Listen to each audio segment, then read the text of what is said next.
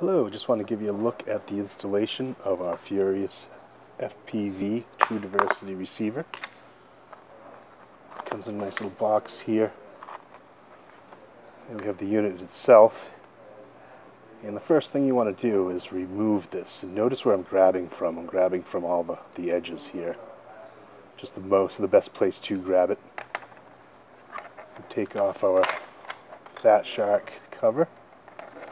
Line up your pins, and press it in.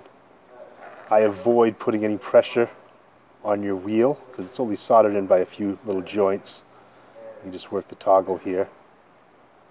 From there, simple as installing your case cover, and even with this, I press from both sides.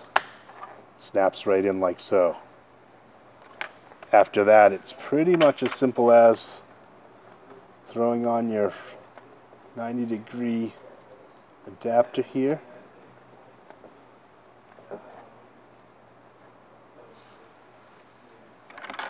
And I like to use a nice little 8 decibel receiver here, and I just put it on there.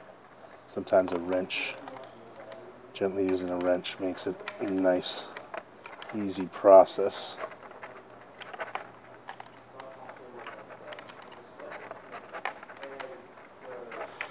It would easily be a spin-on affair, but you can probably see that there's a little bit of a rubber gasket in there that keeps it, it keeps the pressure on the actual connector so that when it's installed, you get a nice positive signal through the unit, and that's why I use this little wrench here, like so. It takes a little bit of time, but considering that you don't have to open up your Fat Sharks to do this, I'd say it's worth it to take a little bit of time. That's on there snug.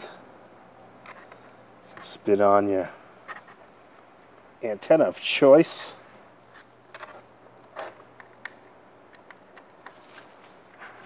And there you have it. FuriousFPV.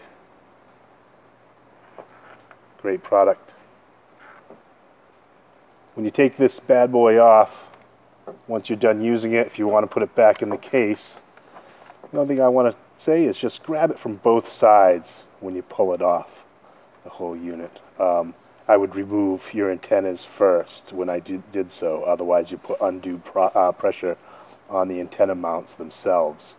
But once those antennas are off, grab it by both sides, just like here, pull directly straight back towards you. Comes off really easy.